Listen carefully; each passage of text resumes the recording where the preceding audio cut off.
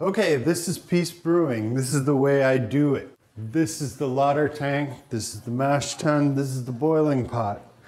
I like to keep the footprint small. Really, my brewery starts here and it's basically an 8 by 8 square.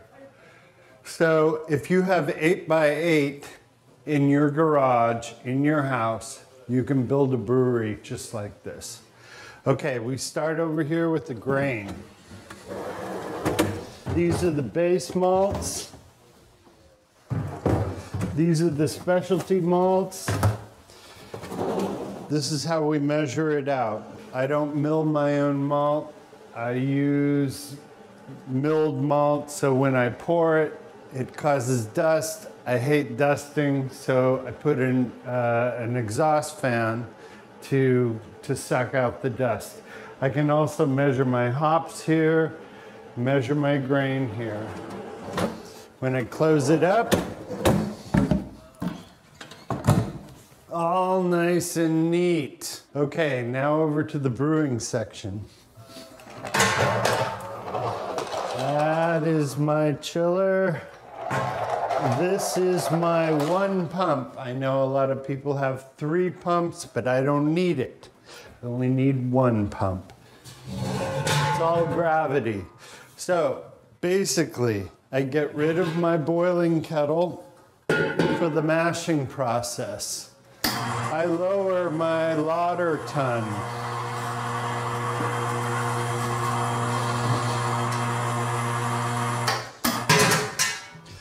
Okay, my water is, the water is filtered going through the water heater. The water heater heats this water up to between 150 and 160 degrees. So I can just turn it on, 160 degrees.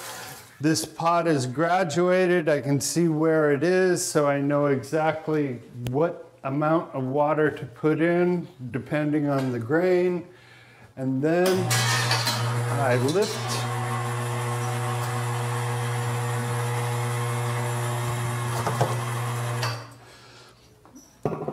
And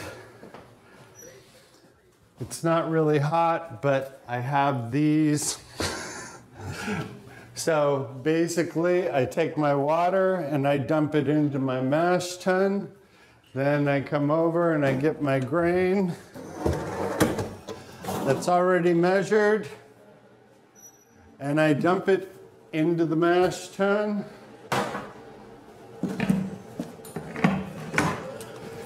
And stir it up. And cover it up. There you go. Now when it comes time to sparge, I do the same thing. I heat up my sparge water and hook it up to my mash tun.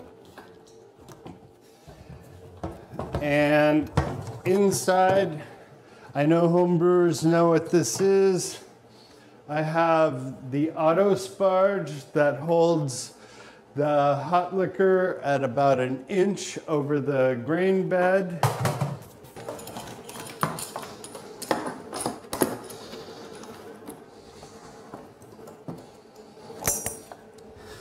Then I add the boiling pot. So we sparge into the boiling pot. When we're done,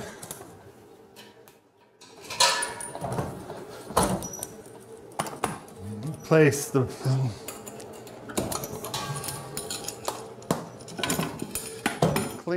dump and clean that thing. By that time, we're ready to boil. This is all gas, natural gas, no tanks. It just boils. We're done. Now it's time to chill our wort. I still rack. I know I could add a valve, but I don't.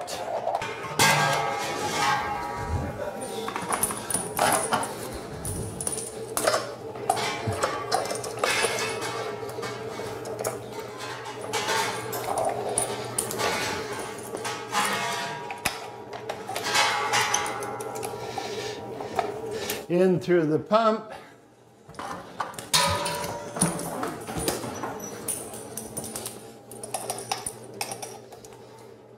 And over to the fermenter. We fill the fermenter. I usually put the fermenter on top of a rack because I don't like lifting things. So I'll put this stuff aside. I'll put my fermenters up here, do two 5-gallon fermenters. Everything has a place, everything has a home.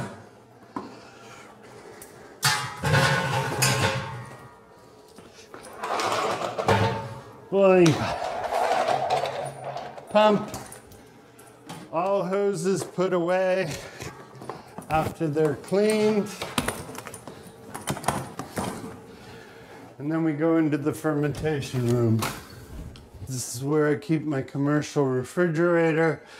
The compressor has been removed and brought outside, so we're not fighting temperatures. I have a split system in here that keeps the room at 70 degrees.